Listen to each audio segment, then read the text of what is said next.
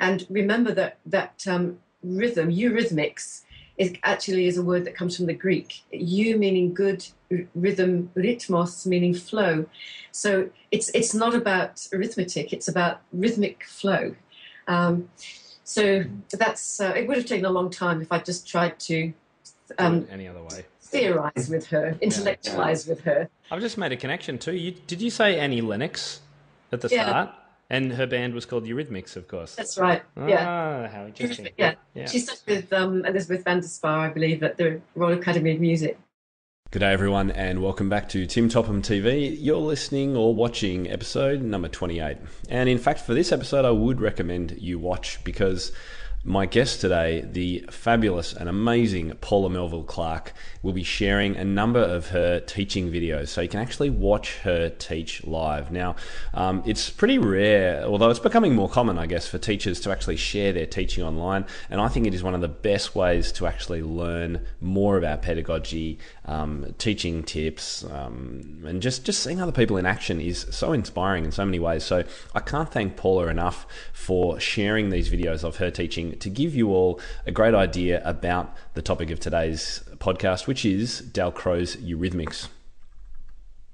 Now, Paula is a very well-known Australian music educator. She's an accomplished pianist and a registered classroom teacher, and she's got well over 30 years of experience. She writes and conducts the Music for Kids music and movement programs for children and teaches piano from her home studio in Toowoomba, which is in Queensland, Australia. As a Dalcroze practitioner and experienced musician, Paula is a regular guest teacher at many workshops and conferences in Australia and overseas, and that is in fact how we met in the first place. She's one of the few practitioners in the world applying Dalcroze techniques to instrumental learning and performance, and she has a special interest in working with musicians and teachers in the area of kinesthetic musical response. Her approach to piano teaching and performance is innovative and creative, and her research into piano performance and the body is award-winning, and you'll know exactly why when you see her in action. So this episode is all about Dalcroze, the man behind the program, and what it actually means, and how you could potentially incorporate some of these little ideas into your own teaching. This is part of a series that I'm doing on a number of these teaching systems or methods, including things like Suzuki, Kodály, Orff, and this episode, which is all about Dalcroze. So I know you're going to really enjoy this episode. Make sure you're watching it so you can have a look at the teaching videos and get stuck into it, see what you think, and leave a comment too, either on social media or under the show notes, which are at timtopham.com/episode 28. As always, at this time, I would encourage you strongly to leave an iTunes review if you are regularly watching or listening to these podcasts. Just head to timtopham.com/iTunes and all the instructions are there. It certainly means a lot and it's a big help if you do get the time and could pop a review in. Anyway, let's not waste any more time. Let's get straight into the interview and the videos. Here is Paula Melville-Clark.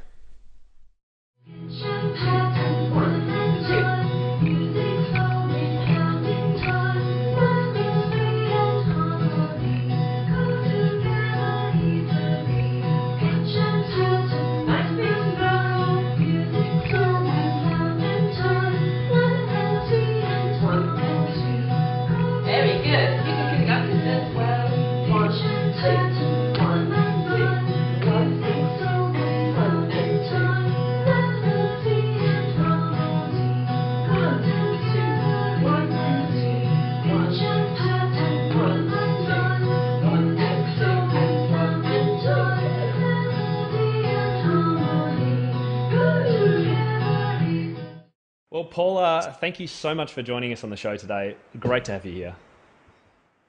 It's lovely to be here. Thank you very much. Very excited.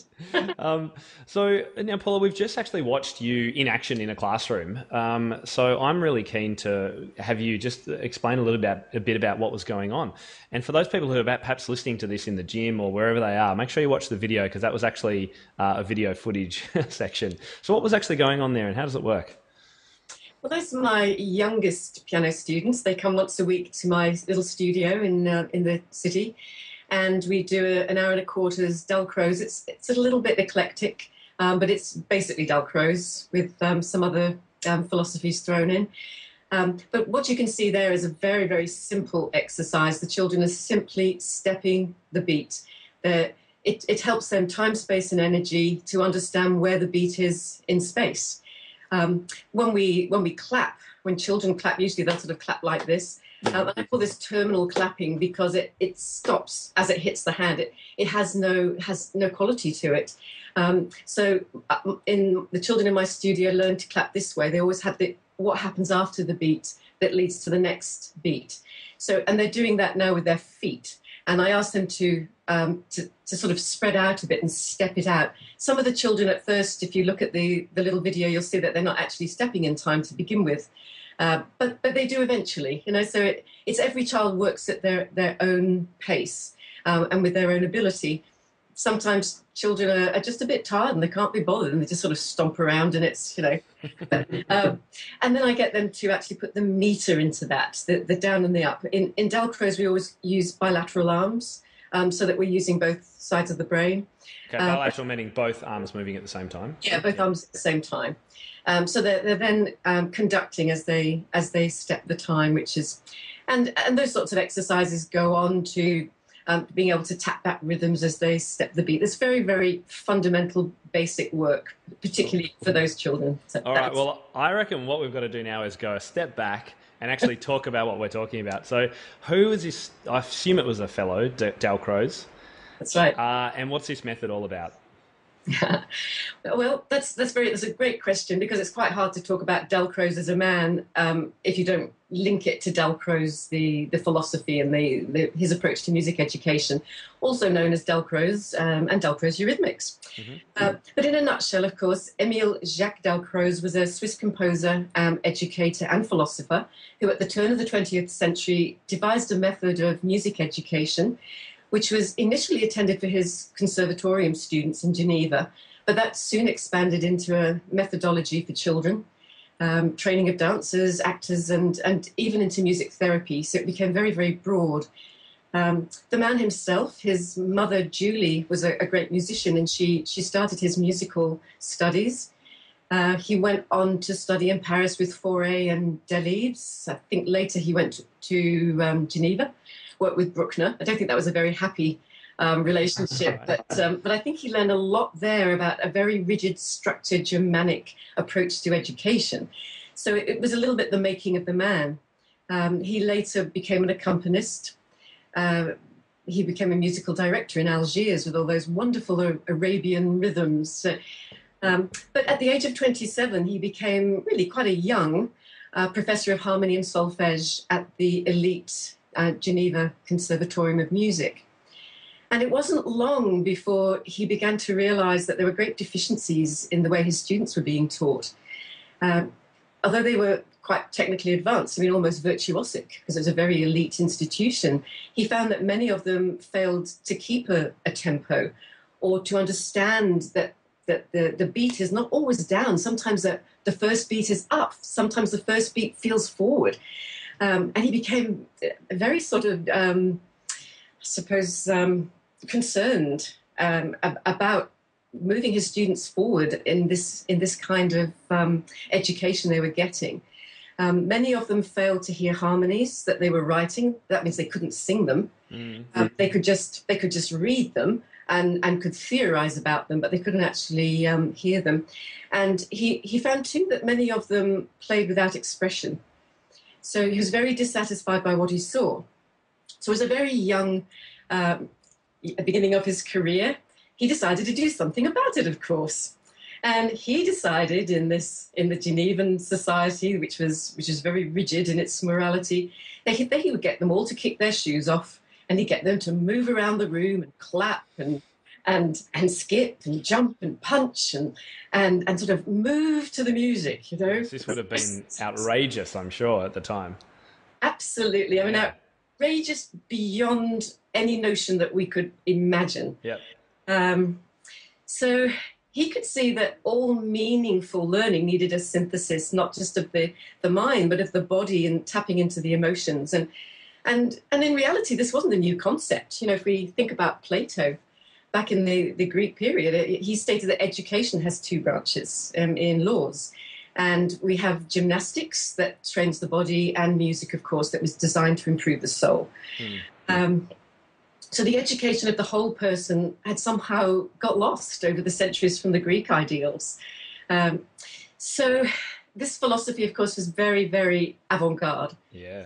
For the time, the Geneva Con was an elite institute, and as we've already said, this society was never going to accept their young people moving to the music in bare feet and shorts, and the girls in Greek gym slips above the knee. You know, it was absolutely radical. So, of course, eventually he was brought before the board, and the board. I read this somewhere, and I'm pretty sure it's true, and I couldn't actually find the quote, but basically they said to him, "What do you want your students to know, Monsieur Dalcroze?" And he said, "I don't want them to know anything. I want them to feel everything." Isn't that fabulous? Yeah, it's awesome. You know, it's very sad that, unfortunately, they couldn't see beyond their sort of rigid structure. And Dalcroze moved on from that. And it was only later that he came back to Geneva to teach in the Dalcroze Institute.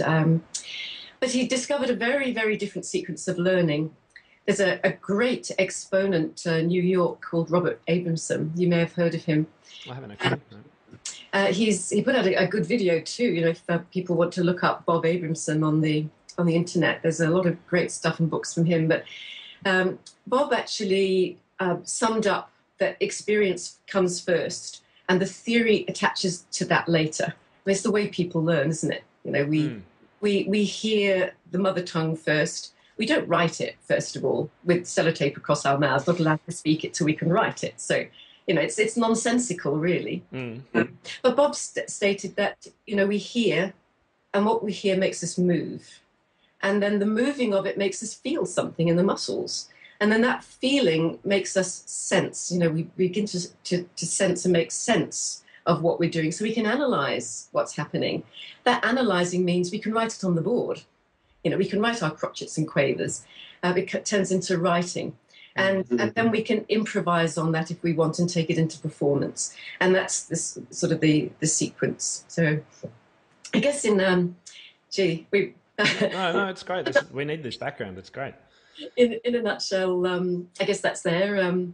Yeah, so it's about the concept of feeling music rather than theorizing and analysing so much, or at least in the first part. Would I be right in?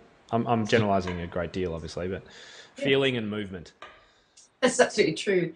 And of course, you've got to have the society and the education knowledge of the psychology of education with the people that are delivering education in order to be able to have a system of that sort. And they simply didn't have it in the 19th century.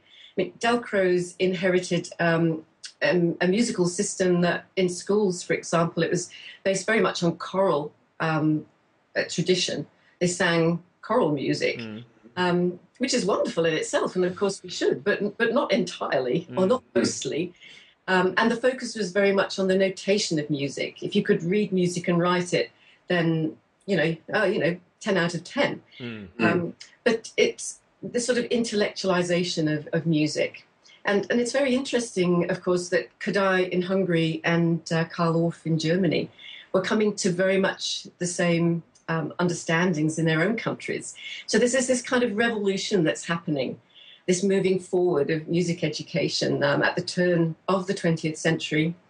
And these are the factors, I think, that also contributed to Dalcroze forming his approach. So we have, I think there were sort of three areas that influenced him mostly. There are new movements taking place in education and psychology, particularly in child development, with Piaget and many of the other psychologists. At the end of the 19th century, we also had a sort of a breakaway from this sort of stereotypical contrived dance forms found in classical dance. I was brought up, I did all my, right up to advanced, I did my classical ballet teaching. It's very stereotyped. Sorry, you were a ballet teacher as well? I was, yeah. Wow, there you go. So there's this great freedom of expression that's being manifest through movement. So we have the Isadora Duncan the Ruth Saint-Denis at that time, who of course went on and taught Martha Graham. And so we've got this new modern dance culture coming through at this time. And we've also got psychologists and researchers who are proposing that the nature of rhythm is fundamentally motor. That means it's a motor response. It originates in the body. And I jokingly say to my students, I love this one, beginning of a term, new kids. So what's the definition of rhythm then? Little hand goes up. Like crotchets and quavers. Yeah, well, that's part of it, We could go on. It's a terrible trick question because they're never going to get it in a pink fit, because rhythm is everywhere. Rhythm is, as I'm speaking, there are rhythms there. As we're breathing, the rhythms of nature, the rhythms of our world, and the rhythms of the body. And the only reason that children understand rhythm is that they walk and they run and they skip and they sway, and it's so. And so it's taking some of those very natural movements of children and allowing them to use that to connect with music, I guess, in some ways. Yeah, that's right. Going from the known to the unknown, which I guess we'll talk more about as we go on. So that there's these sort of three factors that that are really affecting Dalcroze, I think, and leading him, and to an extent Orphan Kadai as well, who are doing the same thing in other countries. I'm interested to know, you mentioned that his theories and ways and practices were often considered pretty out there back then. I wonder what's your experience in modern conservatories about getting your shoes off and dancing around in shorts as well? Because my thought is that I don't know that a lot's changed in some of them. That's a really good point. In some countries, in America, for example, I think there's a chair of Dalcroze. Forgive me if I'm wrong, anyone that's listening that knows better. But there are many chairs in Dalcroze Eurythmics in their institutions. It's a lot more form there. And sorry, do you mean chairs as in people sitting down to learn it? Oh, I'm sorry, a chair, being the chair of Dalcroze, like having a faculty. Okay. Yeah, I think they call them... Yeah, leader of the faculty, yeah. Leader of the faculty.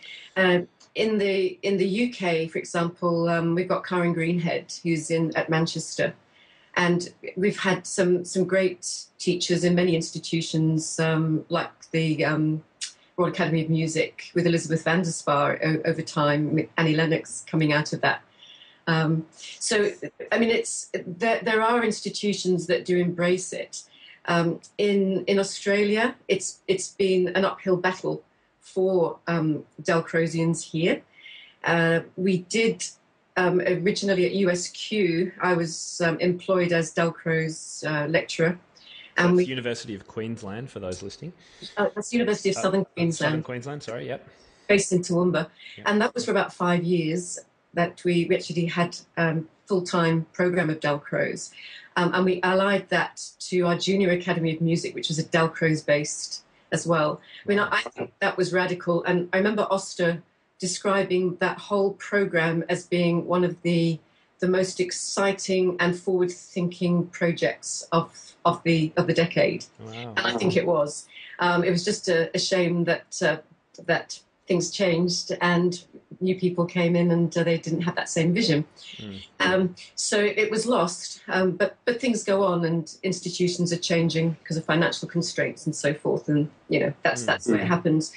I do remember often looking at having 20 or 30 students in a great big auditorium, and we're all laughing and clapping and, moving to the music in our bare feet and thinking, I do hope the dean doesn't come by. I hope he can wait till we're doing our solfege class, was something that's a lot more sort of, Well, I have to say, I mean, the way we met was I was in one of your classes or two. Actually, I probably went to all of them after I went to the first one because I enjoyed it so much. At a conference a couple of years ago, and it was great. We were there in bare feet, moving to very simple music, and throwing things at each other, and it was such a great release and just relax. Like, it was just good fun. So I can see why kids would totally get into it.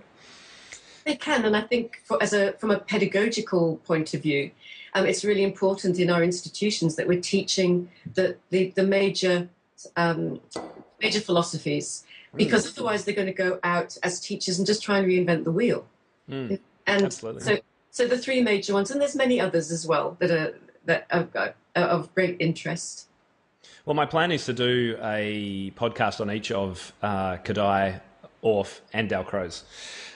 And funnily enough, as you were speaking, I recorded another podcast this morning about the Suzuki method, which will be broadcast shortly after this one, I think. And it was interesting hearing what you were saying about reading coming later. Talking and moving and feeling and hearing is what we should be doing with musicians way before we get them to read. And it sounds like there's a bit of crossover there with Dalcroze's thoughts. He's not putting a piece of music in front of anybody right up front. That's right. And Suzuki, Yamaha, they're all amazing. I think that's why I'm quite eclectic now. I am trained in Dalcroze, but I've also brought so many other bits and pieces. When people ask me, I say, "Oh, and I just teach Paula Melville-Clark these days." Yeah, and I think that's great. And the person I was interviewing about Suzuki said the same thing. I thought you actually, for a lot of these methods, you are a Suzuki teacher. That's all you do, and you can't do anything else because you're trained and accredited or whatever. She said, no, you can you use the methods to suit the students. And I thought that was great. So let's get on to just a little bit about you and what you're actually doing these days. Do you teach an instrument as such, or do you teach only classes? What does a kind of day or a week look like? A day and a week. I'm a piano teacher. I teach piano, and I run group classes for children in my Music for Kids studio. On top of that, I do quite a bit of in-service training, and last year I did a few fellows in residence in different places.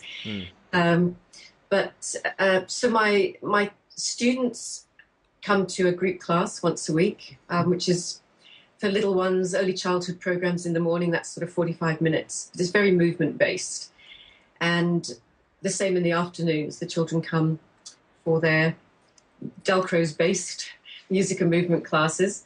We cover it's the foundation of their studies there. And mostly I take all of those things into their piano lessons as well. So I set everything up in their classes, and we take that onto the piano, probably to begin with in some kind of an improvisation. I think one of the videos that we're going to tag onto this will demonstrate that, but we'll talk a bit more about that a little bit later on. So with my 2-year-olds, for example... 2-year-olds? That's amazing. I start them at 2. I used to start newborns because I have this kind of conveyor belt of children, right up to my Elma's diploma piano students. And some of them actually started, quite scary to think. I've been teaching here in Australia now, 23 years. Yeah. So, some of them have gone all the way through from toddlers right the way up to, to those sorts of levels. Yeah. But with the young child, we focus very much on fundamental movement and rhythms. Our traditional nursery songs, they're all focused on fundamental rhythms. And, what I mean by fundamental rhythms, they connect to what we call fundamental movement. And so we have, of course, binary rhythms and ternary rhythms. And our binary rhythms are crotchets and quavers and semiquavers and accented eighths, things that can be divisible by 2. Mm-hmm. But for the child, they already know all those things. They don't need a name for it. They walk, they jog, they can run a bit faster, running faster, Yep. And they can not necessarily skip. They might have what we call a one-sided skip, until they start cross-patterning, crossing the midline. But still, they're still getting that accented eighth rhythm. So all those rhythms are there. And what's very, very interesting about teaching young children is that all the nursery songs that we have, because children, when those nursery songs were written, used to move more. Children don't sit like this and sing songs. They're up and moving. Mm-hmm. So all those songs to a T are based on a fundamental rhythm. So let's take Jack and Jill. Jack and Jill went up the hill to fetch a pet. It's accented eighths, or it's possibly ternary, whichever, crotchet quaver, whichever we want. Twinkle, twinkle, little star. Twinkle, twinkle, it's just crotchets. they've already got it. Seesaw Marjorie Door, what a lovely one for dotted crotchets. You're never going to teach a 2 or 3-year-old the theory of what a dotted crotchet is. You know, let's go on the maths of it, shall we? I have trouble doing it for 15-year-olds, so exactly. Yeah. But they can feel it, you know. Absolutely. And they can feel it sometimes holding their parents' hands, sometimes with their parents just holding them, or sometimes we bring props into the room. So a hoop, holding the hoop, and a parent holding the other side of the hoop is going to help them to feel the time and the space and the energy of that note. So we're working really at really high levels of quality in their response to music, even at that early age. When we come to 3 to 4-year-old children, those things might go on a little bit further. For example, really the difference between 2-year-olds and 3 to 4s, 4s to 5s is skipping. A child between the age of 4 and 5, sometimes earlier, sometimes a bit later, will start to cross pattern. What does that mean? Well, it means they cross the midline. So we know that the left brain controls the right hand. We know that the right brain. So babies, children will use both hands. You know, they haven't yet been able to separate the two halves of their body, sort of thing. Yeah, that's right. Okay. So very often children at 3 and 4 won't skip. They'll do a little hop step, kind of all on one side of the body, the dominant side. And bit by bit, they'll begin to do a hop step on one side and a hop step on the other, which is a skip. And as a dance teacher for years, classical ballet, I used to try and force that, It's like, come on, why can't you skip yet, Step, and you'd show them, come on now, no, stay on that leg, hop step. But in actual fact, it's a natural process. And I learned that really once I came to Dalcroze and realised that children skip when they start to cross pattern. And what I love about this work is when I'm playing from the piano and watching my class, I'm able to ascertain which children are having difficulties, which children haven't got very good hand-to-eye coordination, which children are probably, because they're not skipping yet and say they're 6, they're not necessarily tracking properly. So I might often say to the parent after the class, I'm just wondering if little Johnny's slow reading. Oh, yeah, how did you know? How about we do some scarf work that crosses the midline, or these sort of pattern things where you're crossing. Oh, yes. These little games in body percussion. So it's interesting, Dalcroze faced a whole problem at the turn of the century, but we're facing another problem in our time, because we have a challenge in education today where many children are just not as active as they were in previous generations. They're not getting a lot of this fundamental movement, and children are more sedentary and they're more into screen-based entertainment. And there are studies showing that there's a decline in children's fundamental movement. Throwing, jumping, running, skipping, all those sorts of things that link to their psychology of their development. So it would be fantastic, really, if all children were exposed to a movement-based music. Absolutely, yeah. So, do you? I gather. So you have your piano students of all ages, I'm gathering, but probably mostly younger.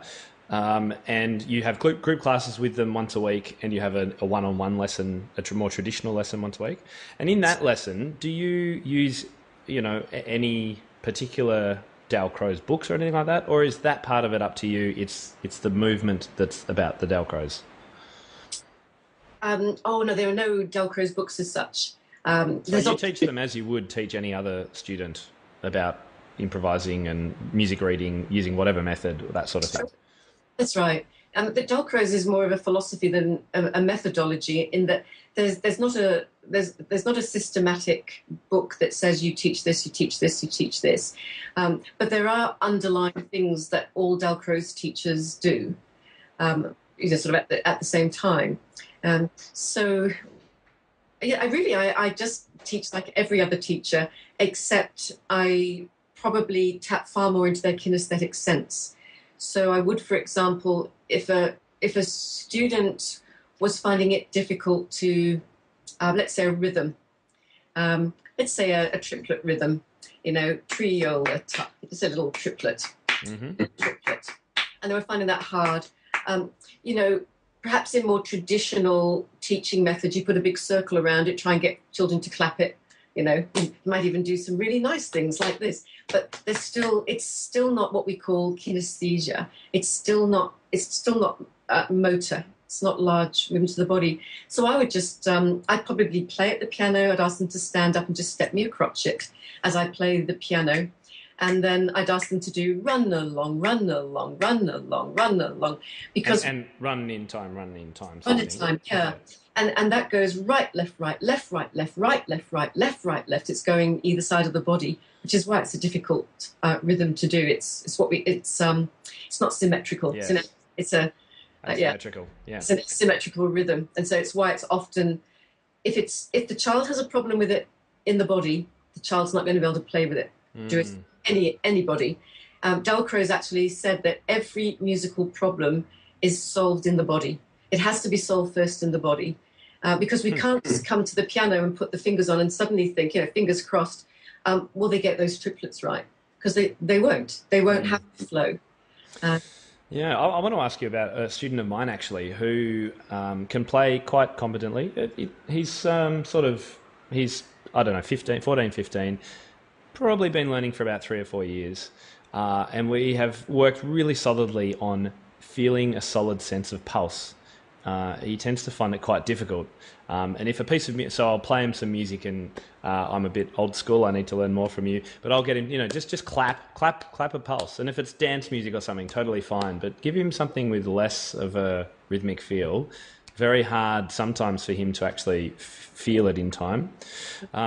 And so what I wonder, I've got 2 questions for you. So would that be better for me to get him up and actually moving to the music to sense pulse, if that's an activity that I want to do?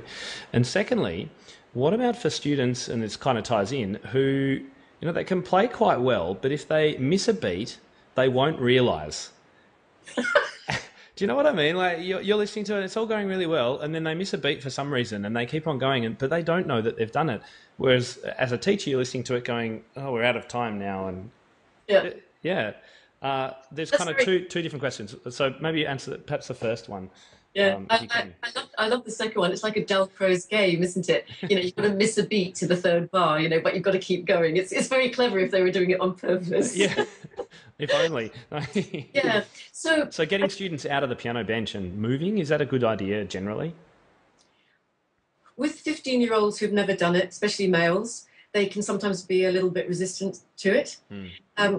I've never found that, because Dalcroze classes are fun, and when you're with other guys who are 15 and you come in from your football training and you're all doing it, it's really quite cool.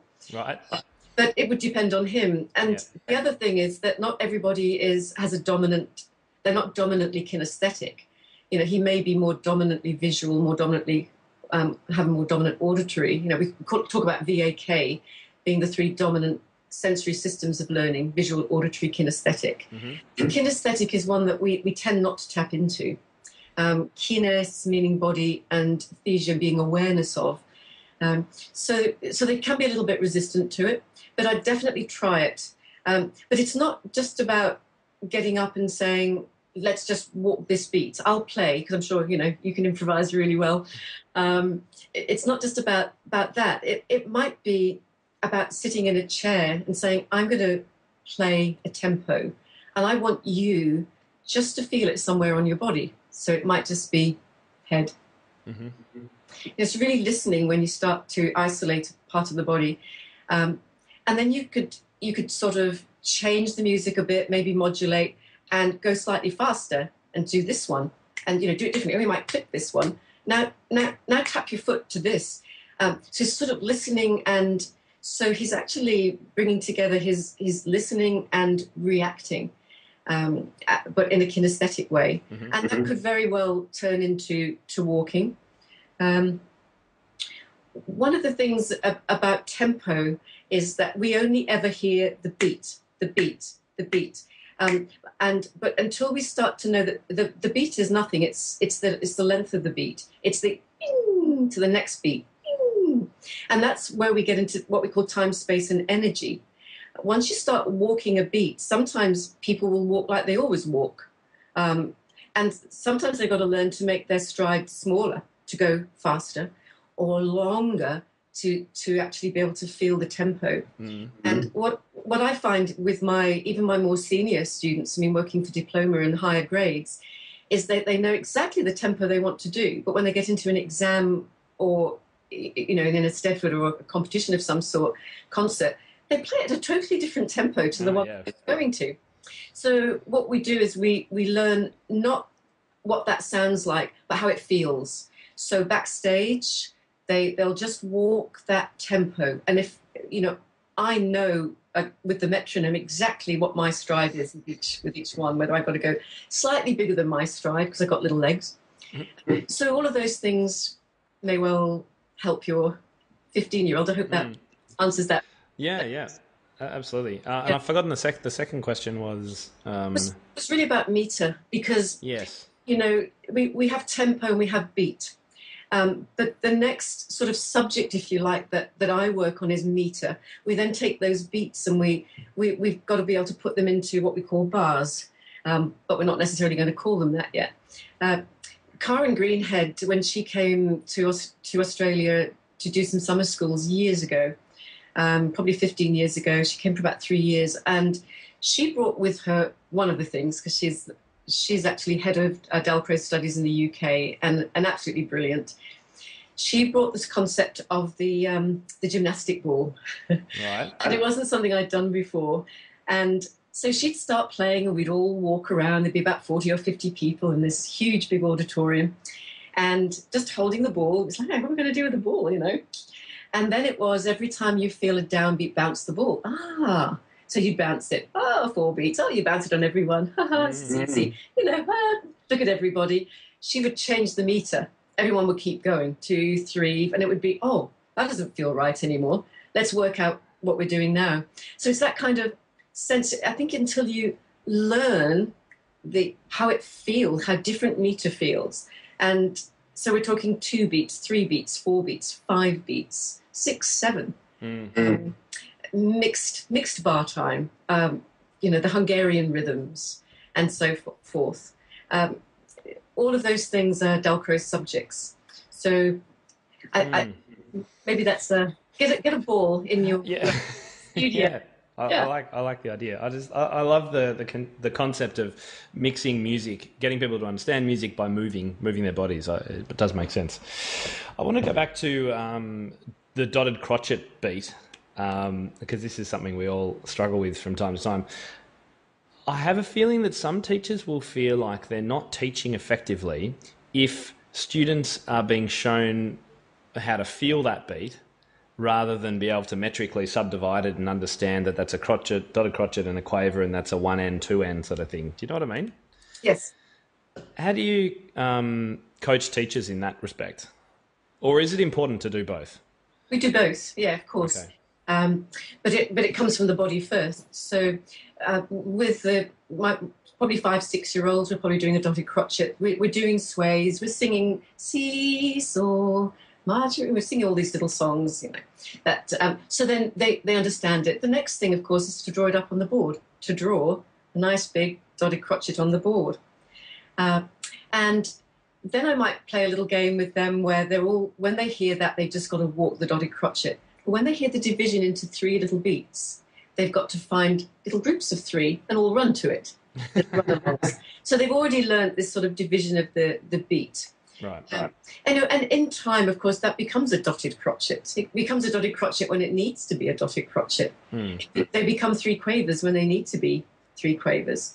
I actually bring in the Kadai work as well. My dotted crotchet becomes tam before it becomes a dotted crotchet. And it's TTT, of course, before it becomes quavers. So it's all part of it. And of course, along with the Dalcroze work, there's all the theoretical side of the training as well. So Dalcroze actually has three parts to its training. It's a very complete system. We think of it as being moved to the music, but that's only the rhythmics side of the classes. There's also solfège, which is the ear training part of the Dalcroze work, which is it's a fixed do system. And that's solfege is a Kadai theory, isn't it? Concept or not? I've always associated them with Kadai. Solfa is Kadai. Solfège, because it's French, is Kadai. Now, did I say? Did I get that right? Yeah, no, you did. So solfa, Kadai, solfège, Dalcroze. Is that right? Other way around. The French solfège is French. Yeah. So solfège is a fixed dose system, and that's not because Dalcroze decided, oh, let's do a fixed dose system. It's because do, re, mi, fa, sol, la, si, do are the names of the notes in French. So right. Si is always do. Yeah. I studied and worked in France for 5 years, so I taught in do, re, mi, fa, sol, la, si, do. But it's hard for Kadai people where do can be any note. That's it. Yeah. So it's a fixed dose system based on the very first thing that we teach the children is to hear a semitone and to recognize a tone. And through movement again. So da da has this kind of contracting feeling. Do re has this kind of expansive feeling. It's all about how it feels, you know. Right. The falling. And showing that in the body. Yeah, and they have to show. So I can mark everybody in the class. So I might do a falling semitone, da da, and they all do a tummy ache one, oh, you know, and all laugh, and then da da, which is the ha. Yeah. You know, kind of, so they all do the actions to it, and I can see which children get it right, which, you know, at all times. It doesn't matter. And that would be brilliant because I can instantly see how that would relate to someone's ability to play music that adds tension. They understand it. Yes, that's right. Yeah, and of course the third aspect of the Dalcroze approach is improvisation. So we actually do separate improvisation classes. So part of my classes with the students, with the children, is improvising with the body. You know, their ideas, getting percussion instruments out, and then taking that one step further when they come to their class, their piano lesson, where we'll improvise on the piano things that we've done. Right. And everyone can see that in one of the videos that we're going to tag at the end. Oh, great. Now, what about if you've got a tiny, tiny little studio, as I know a lot of people have? It sounds like it's great. We're going to have lots of movement and running around and things. What happens if there's no space? That is an issue. It's still space. You know, there's still things that you can do within the philosophy.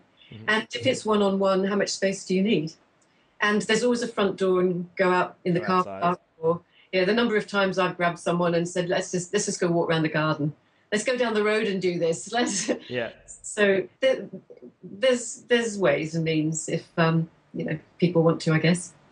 Okay, so understanding that to be a Dalcroze teacher requires training. It sounds like there's a few things perhaps that we could chat about now that teachers could actually explore in their lessons on a basic level. We've talked about a few of them already, but what are some ideas that teachers could incorporate now into their lessons that have a bit of a Dalcroze philosophy without, going too much into the training sort of thing? Is it possible, or is it like, no, you really need to know what you're doing? It is. I think it's such a huge subject, really. And when we look at the fact that to actually become a qualified Dalcroze exponent, it's a 4-year course, wow. overseas course to get a licentiate, or to get the acclaimed diplômé, which only 2 people in our country have, is to study in Geneva at the institute. When you look at it in that context, you realise how much must be involved. And it is such a wide subject, and it does require a lot of skills. I guess, some of the problems with Dalcroze is we don't have enough teachers, we don't have enough exponents, and a lot of that is because the certification requirements are extremely demanding. And this seriously restricts the number of people who are going to get involved, or when they do, who actually carry on with the training. We have no full-time course here in Australia. But there are workshops and summer schools, and basically people have just got to keep going till they work up their hours. And that's on top of having a music degree or a degree that's accepted, by the board, by the Dalcroze Council to begin with. So it's very, very long. So to be able to start to throw out, sort of random ideas in a nutshell is very difficult. And I'd really encourage everybody that's listening to this to really experience Dalcroze. Go to a workshop, because you will learn so much, even in a 2-hour workshop. I couldn't speak for 2 hours and convey that. Because it's about the experience of it. And Dalcroze himself said there are no books. That you can't read a book to learn this. You've actually got to get up. And he was very, very critical of people that would come in and watch, and discuss his philosophy. He'd say unless you get up and experience it, you cannot understand it. And I've been lucky enough to, as you know, enjoy one of these workshops. They are few and far between as far as I know in Australia. I don't know if they're that regular, but I'm not as connected as you are. How do people go about finding out in their area about Dalcroze workshops? They are few and far between, and I would suggest that people get onto the Dalcroze Australia Facebook, and there's also a Dalcroze Australia website. And there will be information there, but probably the most important thing would be to make contact with Sandra Nash, who's Director of Studies in Sydney. She's a brilliant exponent of this work, and she taught me. I'm enormously grateful to what she gave me. I'm enormously grateful also to Joan Pope, who's now President of Dalcroze Australia. I've known her for many years, and they're both so different in their approach and what they do. And both have a brilliance. There are other younger people coming through now that teach into those workshops. So I'd suggest that that's what people do. Okay. There are some great books. There's this book here. I don't know. Can you actually see that there? Yep. That book, Rhythm 1-on-1, is a book by Julia Schnebley-Black and Stephen Moore, who both did PhDs in Dalcroze. And it's quite unique because it's Dalcroze activities in the private music lesson. Okay. And I know that book is available. That sounds good. Yeah. In Amazon.com. Great. We'll put a link to that in the show notes. Yeah. I've also got a book, which you probably know, which perhaps for people teaching younger students, music, moving and learning in early childhood. And this book has the theory at the beginning of how we teach young children a movement-based curriculum. And the middle part of it is all lesson plans for the year. It's very, very simplistic. It's presuming that people are emerging teachers, but it gives people, step-by-step sort of thing. That's right. Yeah. And at the back, there are a number of traditional nursery songs and also songs that I've written myself that are based on fundamental rhythm and movements, because they're quite hard to find. I bet. Where do people find that book? Is that on Amazon? It is available on Amazon, but you'll pay a lot of you pay more. Just contact me. Okay. Well, for people in, obviously we've got listeners in the States and all sorts of places. So I was going to ask as well, I assume there's Dalcroze organisations in every country. For listeners in London, they can find a local person too. That's right. Dalcroze UK, Dalcroze US, and of course the Geneva Institute as well. If they look at Geneva, there's a lot of stuff online. Yep. Okay. So look, I've kind of covered most of the questions that I had, Paula, which is great. I guess one trickier question might be, there's a lot of great methodologies out there. And we've talked about Suzuki, we've talked about Kodály, Dalcroze, Orff, Yamaha, and lots of them. How do we as teachers work out what bits of which we should use or what suits us best? It's so difficult, isn't it? There's so much out there. There is, and I think you summed it up in that statement, what suits you best. Because you've got to be true to yourself, you've got to be authentic as a teacher. Nobody can try and be me, I can't try and be you. It's, teachers put forward what they're good at and what they're comfortable with. But I think as long as it comes from meaningful reading and understanding. For me, coming from academia and teaching philosophies of music and teaching pedagogy, I would just hope that people will at least try all of these methodologies. There may be one that just knocks you for six. I can remember being invited to my first Dalcroze workshop, and I actually, it was by Laurie Leopard, who was the then head of music at USQ when I was studying there. And he just gave me this flyer and said, "Oh, I can't think who to give this to. You'd probably be the right person." And it was in Sydney, and I thought, well, I might go along. So I flew down to Sydney, and it was a 2-week summer school, and I was running a little bit late. I think my flight had got in late, and I got my suitcase, and it was at the University of New South Wales. And I came to where I thought it was, and I opened the door, and I thought, no, it couldn't possibly be in there. And I sort of walked away and stopped, because what I was seeing was this music was da-da-dum, ba-da-dum, ba-da-bum. It's like this sort of tango music. And all these people are walking around da-dee-dum, ba-da-dee-da-dum, doing this da-dee-dum. And I'm thinking, no, it can't be that. It's got to be much more serious than that.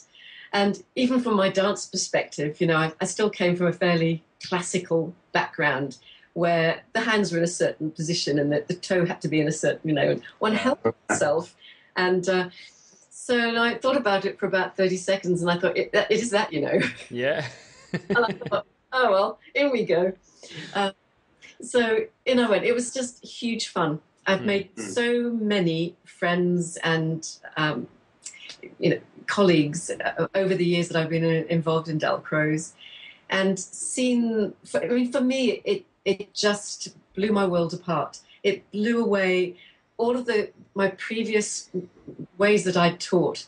And I just had to restructure myself. And I wasn't very good at it when I first started. All I did was basically try and imitate what I'd learnt at that workshop. It was like I was just running ahead of my students.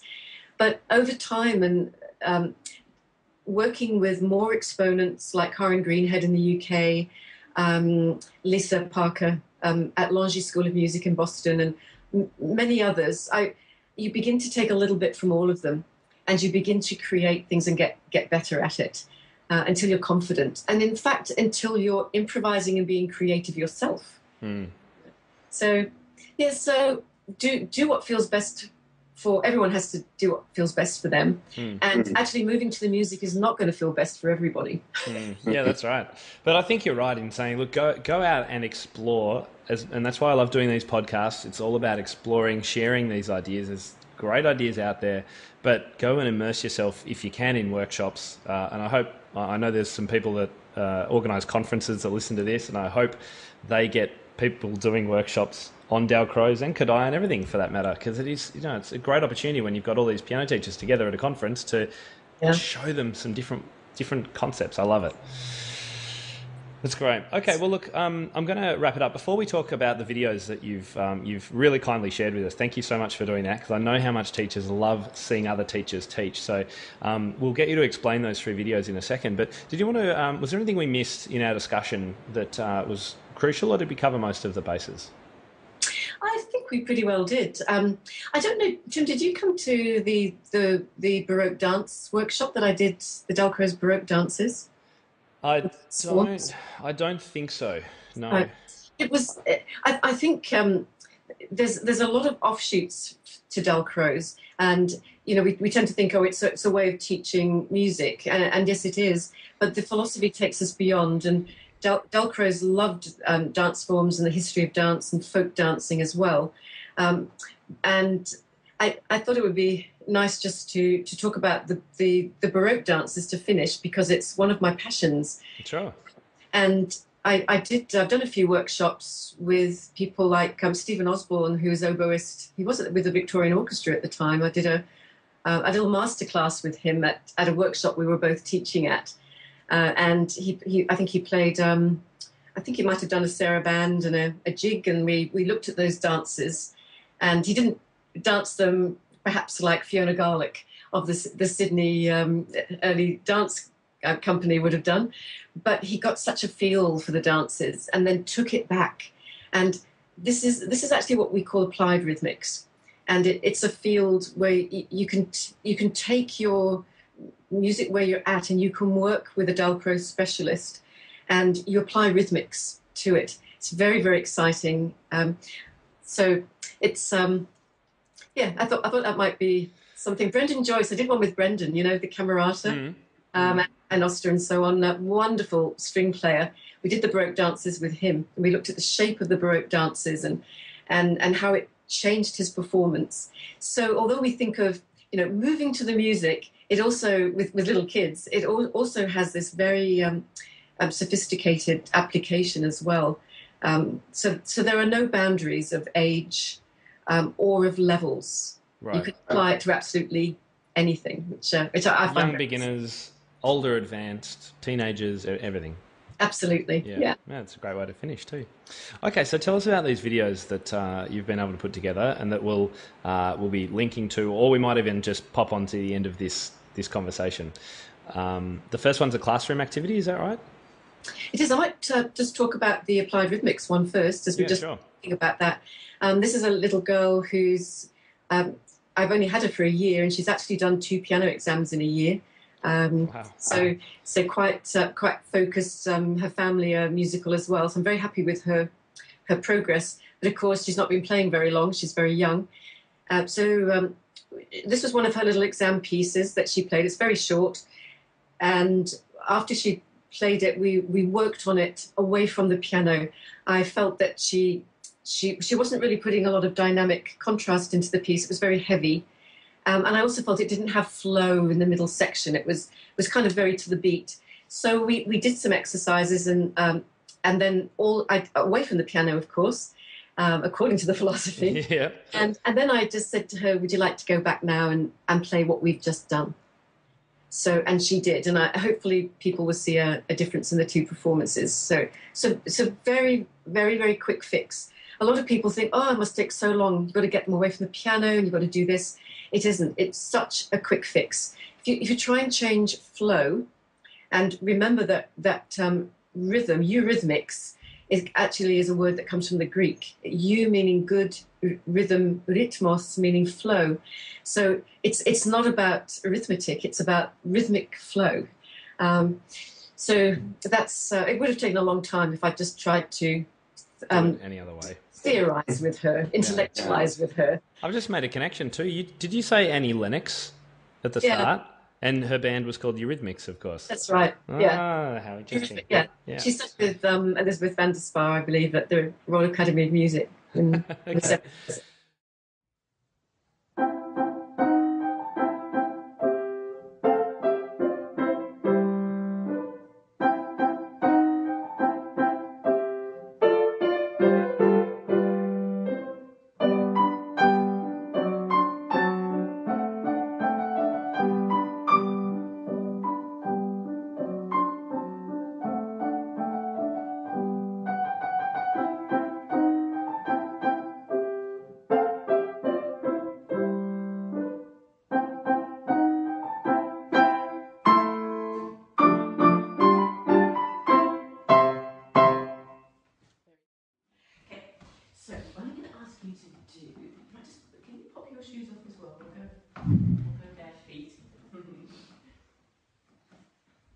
Now this is piano at the beginning, isn't it, this little piece? It's piano.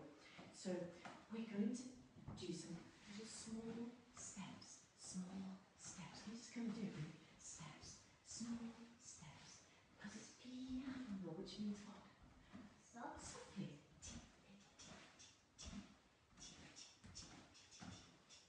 And do you think we could pop them with?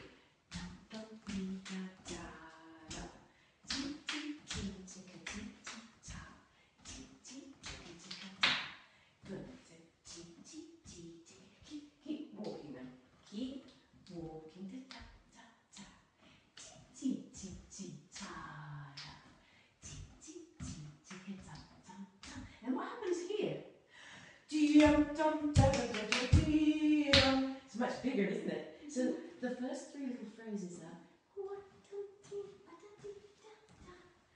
quite tiny, and then the very last last phrase is a big one. You can take some big steps. Can you have a little practice of it? Off you go.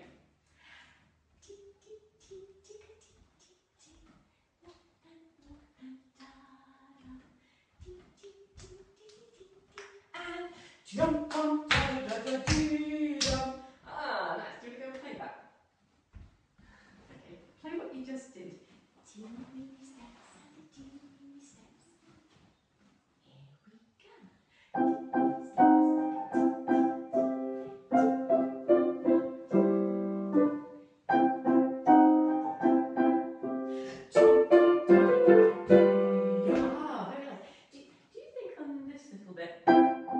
That was a big step at the beginning, wasn't it? And that's we did teeny steps, teeny steps, teeny steps, teeny steps. Let's try that. And teeny steps, teeny steps, teeny steps. Be careful. So it's not a big step at the beginning. We just did a little step, didn't we? Teeny step. Try it. And then dum dum dum. These, then we took a big step, da da da da dee dum. Okay, do it start from the beginning. 2 teeny weeny steps. Teeny steps. Teeny steps. Big step, da da da dee dum. Oh, lovely, very good. Now you know, on the next look of it, look what you've got in the left hand. What sort of rhythm? There. What are these? These are. These, yeah. These are, they're quavers, aren't they? How do we count them? We call them T. Yeah, T. And what do we do to them with them in class? We do jogging. Yeah, so come do some jogging. We have a lot of room in here, we've got much more room now in the studio. But when we do our jogging, I want you to see how far you can run around the room. Alright, I'll move over here so you've got lots of room. Off you go. Jogging. Come on, see if you can do like only 4 steps and get right over there. Watch like this. Jogging. Oh, off you go. And jogging. Yes. Ah. So I'm going to play and you do the joggings. Are you ready? Big long steps. Go! Jogging.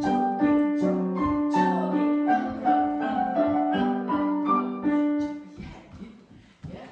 Now, let me see. Can you practice as well as jogging it? So we're going to get jog.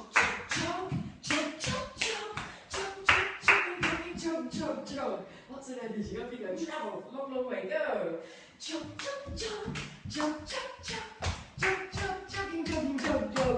Good, wonderful. Oh, go and do that. Make it sound like that on the piano. On that little B section there. You know where we are, just here. Are you ready? Here it goes. Run.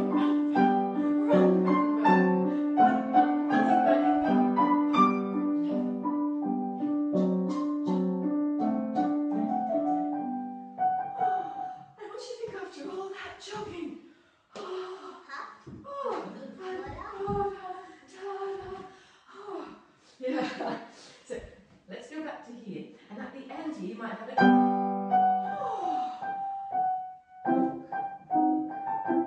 go back to our little walk again, aren't we? Yeah, let's start from here. This has really got to move. You're going to make me want to run around the room. Off we go, and run.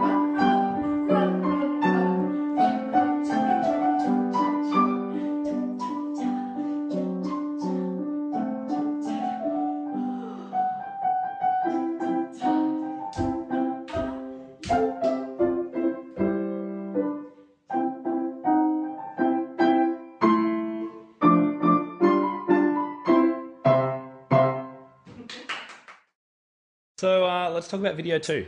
And video 2, the first section of it is all the kids in class, and we're doing a missed beat activity. So eight little quavers, 5, 6, 7, 8, 1, 2, 3, 4, 5.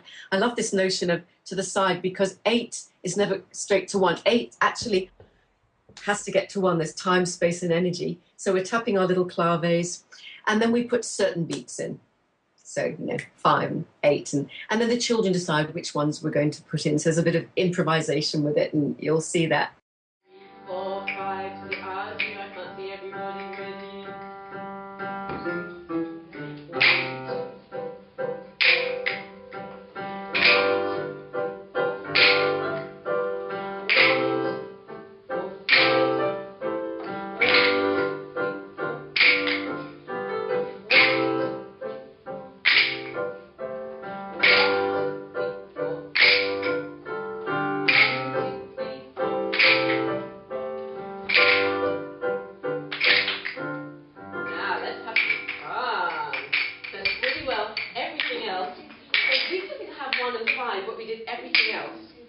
Nothing on 1, 2, 3, 4, 6, 7, 8. 2, 3, 4, 6, 7, 8. 1, 2, 3, 4, 6, 7, 8. 2, 3, 4. Keep going. 6, 7, 8.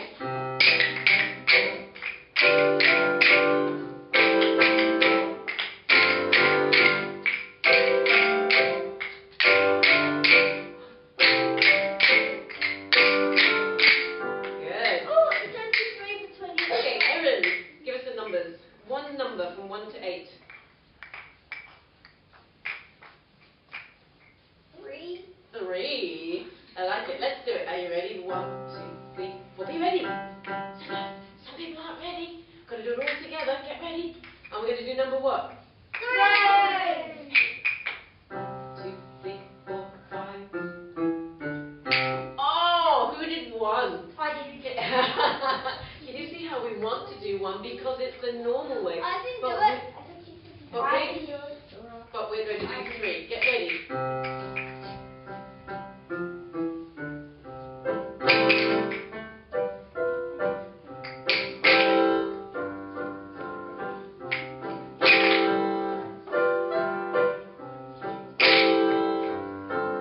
Good. So we're going to keep 3. And Georgia, we're going to add another number. Georgia. 8. Good one, because we wouldn't normally tap it, would we? So are you ready? We're going to tap number 3, 2, 3, 8, 3, and 8. Yeah.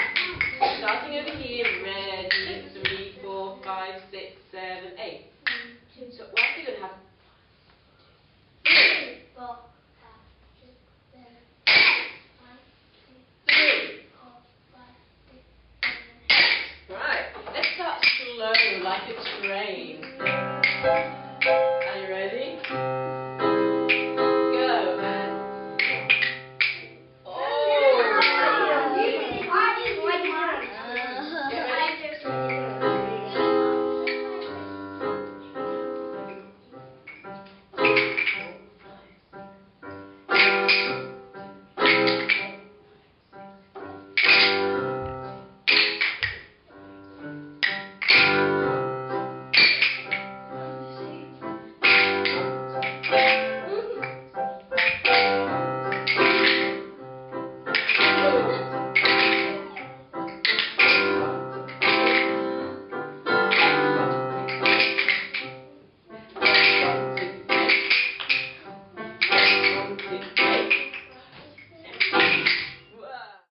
And then the follow-up footage is one of the children in that class. I videoed the beginning of her class, which was, hey, how did you enjoy doing the Miss Beats? Was that fun?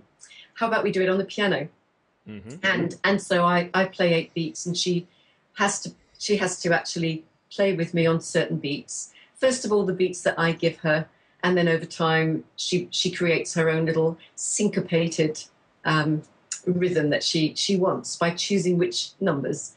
And of course 1, 3, 5 and 7 are really easy, but 2, 4, 6 and 8 are quite difficult. And then if you have 1 and 8, so those are the 2 little activities. They're easy to do, and I hope perhaps teachers would they'll have a little activity that they can take back into the classroom. Yeah, that's great. Next term. Yeah, fantastic. So just tap. Remember what we did yesterday? We went 1, 2, 3, 4, 5, 6, 7, 8. And 1, 2, 3,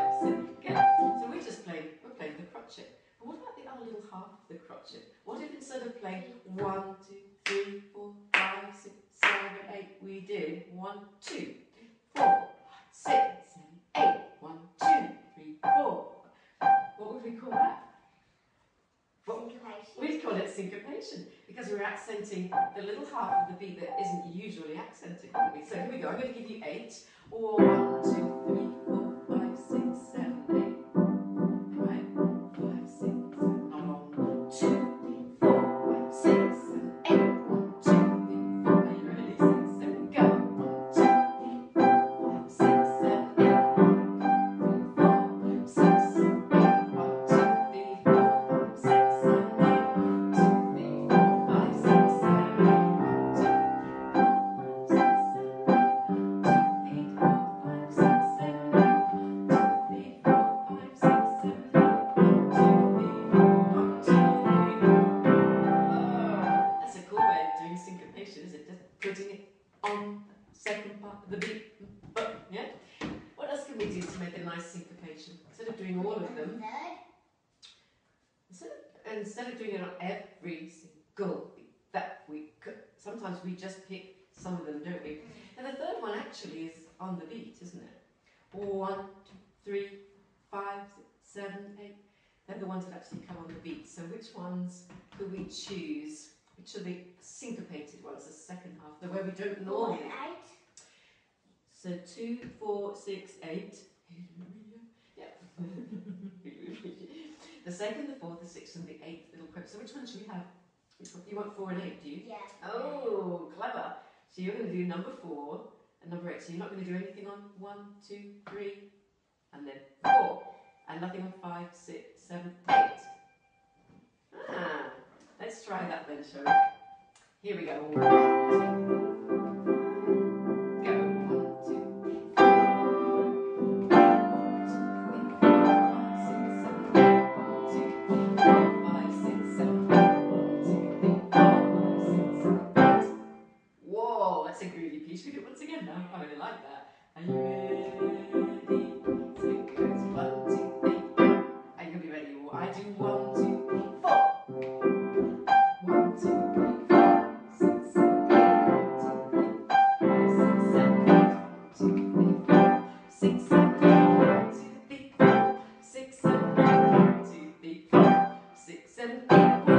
Way.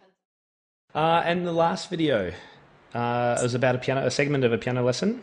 That's it. So we had 3. The first one's the little girl with the applied rhythmics class, and the other 2 are separate videos at the moment. Maybe you can link them together, Tim.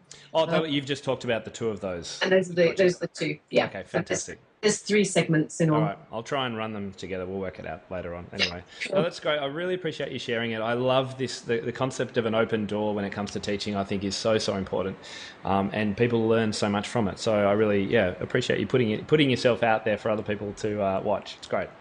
Thank you. It's been lots of fun. Thank you so much for your time. I really appreciate it, and I look forward to we'll catch up next time I'm in Toowoomba, and I'm thinking out loud. I'm not sure when I'm next planning to go to Toowoomba, but I did have a good time there a couple of years ago when I was at the conference. It was great.